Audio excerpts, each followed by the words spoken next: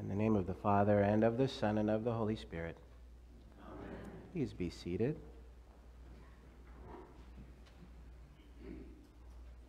You've probably noticed by now that I have a tendency to interject humor from time to time in my sermons. I think that humor is a very appropriate human emotion, and I think laughter and humor can bring about great joy, and I think great joy is a wonderful tool to help share the gospel of Jesus Christ. And so from time to time, humor is very important and very appropriate.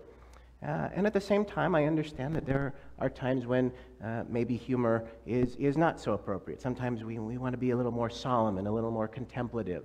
And today is one of those days. Today is one of those days when we're not going to use any humor in the sermon. We're going to be contemplative instead. And the reason, of course, is because today marks the 21st anniversary of the attacks on the World Trade Center and the Pentagon and in Pennsylvania. And I think it's important for us to take some time and reflect and to think about how the world has changed in the days and weeks and months and years following those attacks, because the world has changed in many, many ways, many ways. And many people's lives were affected, not just the people who were killed that day and not just the people who lost loved ones, but also countless others around the world. And so I think it's important for us to take some time and reflect on those lives that were changed. Now, when I was a little boy, I remember a lesson that was taught, and it was actually taught by a substitute teacher named Mrs. Sanders. And Mrs. Sanders told us, so we were talking about history, and she was a history teacher, and she told us that there was anyone who was alive on November the 22nd, 1963, could tell you exactly where they were and exactly what they were doing when they heard the news that President John F. Kennedy had been shot. And I thought that was interesting to hear, because I of course had a vivid memory, as many kids do, but I never had that kind of an experience where I could remember exactly where I was and exactly what I was doing. And so I found that interesting. And she added, the same was true for people who were alive to remember December 7th, 1941, when the United States Navy base in Pearl Harbor, Hawaii was attacked, propelling the United States into World War II. And those were events that were seared into the memories of the people who were alive to experience those kinds of events. And I never had the same kind of experience until that very morning, that Tuesday morning, September the 11th, 2001. And I, of course, have since gone on to study that actually is a trauma-informed response, that our brains release a chemical reaction within our brains, and that's why we remember those things so vividly. When something traumatic happens in our lives, our brains release a chemical reaction, and that helps us to remember. We can put ourselves in that place if we hear those kinds of events. And I can tell you exactly where I was on that Tuesday morning. I was leaving my complex of the condo where I was living, and I was on my way to class at the University of Utah in Salt Lake City. And I was about to turn right onto the road, and I was listening to the radio, the morning program that I listened to every day on my way to class. And on the news, they said that there had been a plane that hit one of the towers of the World Trade Center. Now, there wasn't a whole lot of information at the time. It was just a plane had hit the tower of the World Trade Center. And in my mind, what I pictured, and the way the events were described, it sounded like it was probably a private plane of some kind. Somebody took a Cessna and went somewhere they shouldn't have gone, into the city, which you shouldn't do, and got caught in an updraft or something and slammed into the tower. And I remember crossing myself, thinking there's not a likelihood that pilot survived, but also thinking the pilot was probably the only one who was injured or killed. And as my drive went on, it was probably a 20 or 30-minute drive to the University of Utah, more and more news came forth. and realized that no, this was not a Cessna. These were airlines, and these were 4 different planes, and it became clear that this was some kind of a strategic attack. And this was before the days of cell phones, where we could just take out our cell phone and think, what the heck is going on here? This was those days when the internet was, there was high-speed internet, but we had to go to a computer lab.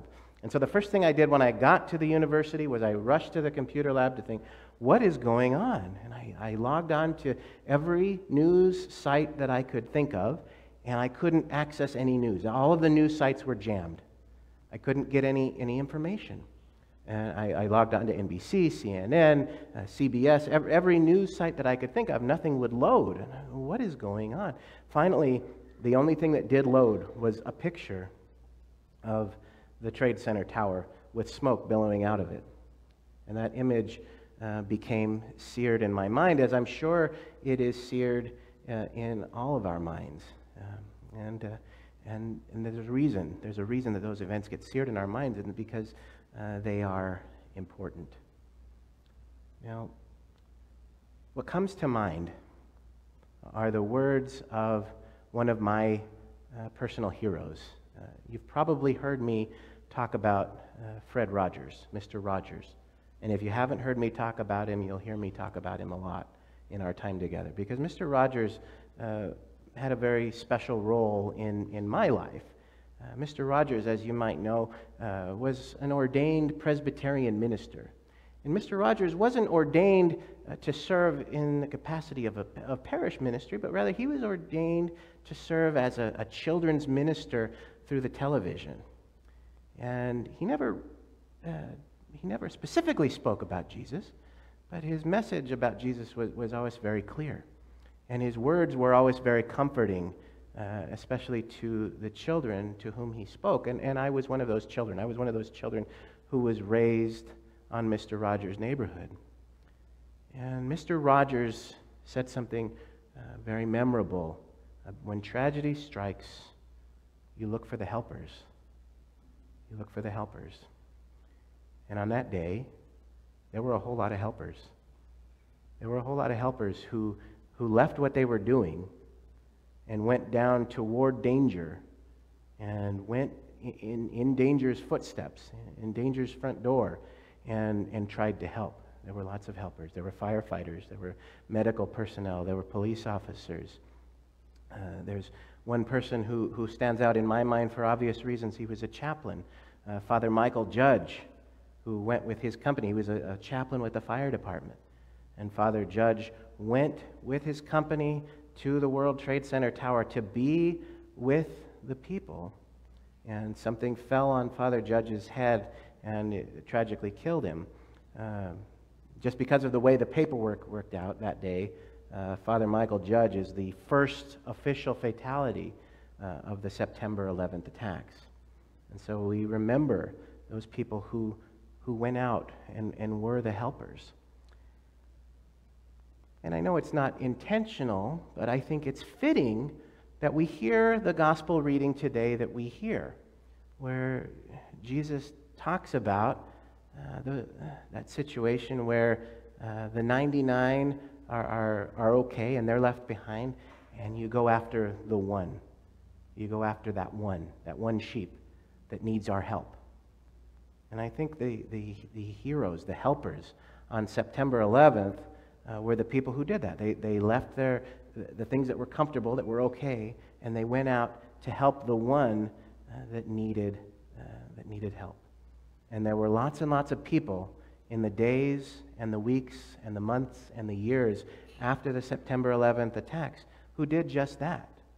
People joined various lines of service, military service, service as teachers, services as medical workers, right? All kinds of service providers.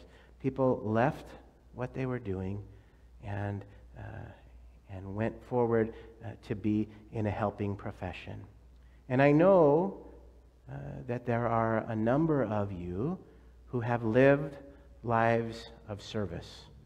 Whatever kind of service that is, I know that you have served. You have served God and you have served the people in your life. And I also know that there are times when you are living a life of service that it doesn't always feel like you're acknowledged, that you're given the gratitude that maybe you feel like you deserve, and in fact you do deserve. And so I want to take this opportunity, first of all, to say thank you. Thank you for being a person who serves. Thank you for being a person who leaves the 99 and goes after the one. Thank you for being that person, because I guarantee there have been numerous times in your life when you've done that, when you've been the person who saved someone, who went after someone and made that person feel special. And maybe that person didn't have an opportunity to thank you. Maybe that person didn't thank you, but you made a difference in that person's life. And so what I want us to do, I want us to take some time after this sermon is done, and we're almost done. I want us to take some time to think inwardly and to allow ourselves to remember those times in our life when maybe we were that person who went after the one, and maybe we made a difference in one person's life. Because those times are there. Those times are there, and they're hard for us to think about. At least speaking for myself, those times are hard to think about. You know, the priesthood is certainly a service ministry, right? And it takes a lot of sacrifice and money and time and effort to enter the priesthood.